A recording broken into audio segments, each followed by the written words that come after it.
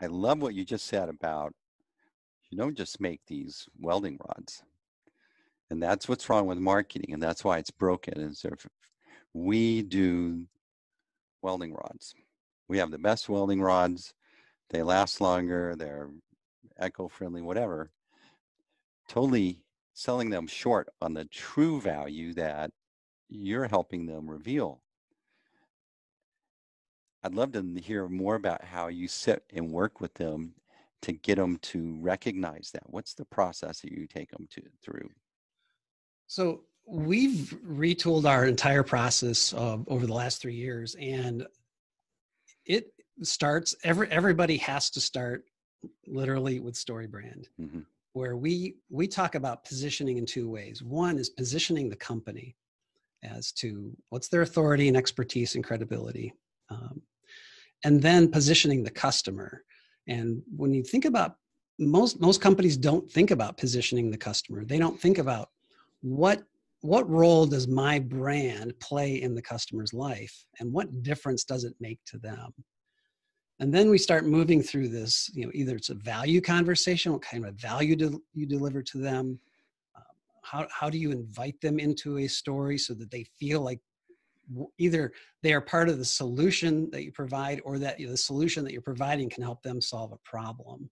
And there's a little bit of a distinction there depending on the organization, but it's, again, drives back to creating engagement, helping build a community around the brand where it doesn't feel like it's all about the brand, where it's really all about the customer, of course. And then from there, talking about, well, okay, if we know this is how we need to invite customers into the story, what are the touch points that looks like? And boy, that's where it gets fun, because touch points can be all of the things that we all love doing. So we've laid out the strategy, but what are the tactics then that put that strategy into action?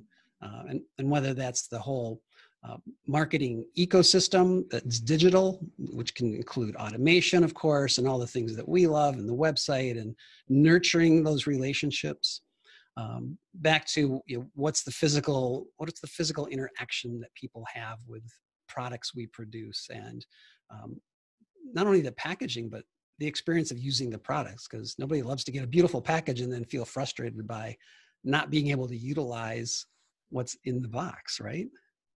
Like that used to be such a joke about that packaging you couldn't open. You had to have scissors, and then you risk impaling yourself while you're trying to open that. That's like the worst example of a human experience, right? Right.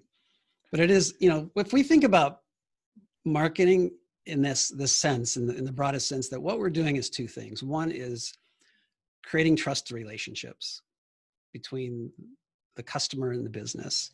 And the other is well, and then that flows into building relationships. I mean, those are the two key roles. It's not to sell stuff. If we build the relationship and people trust us, they're going to say, hello, here's my money. I need what you have to offer because you've told me you can solve my problem. You can help me overcome this challenge.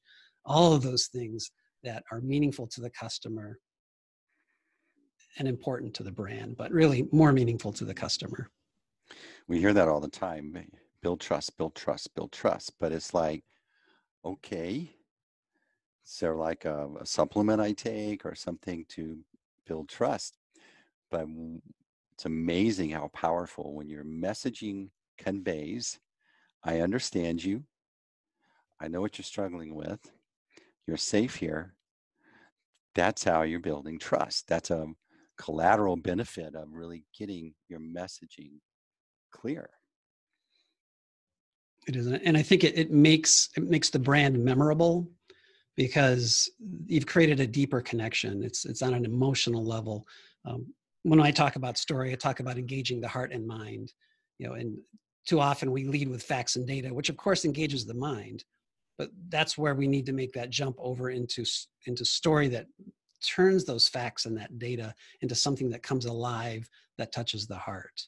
Mm-hmm. And there's specific ways to do that we found that work. And that's why design is important as part of this conversation, because the photos, the colors, the tactile feature, even the typography, brings it to life, and it helps people feel in their heart what they see with their eyes and think with their mind. Mm-hmm.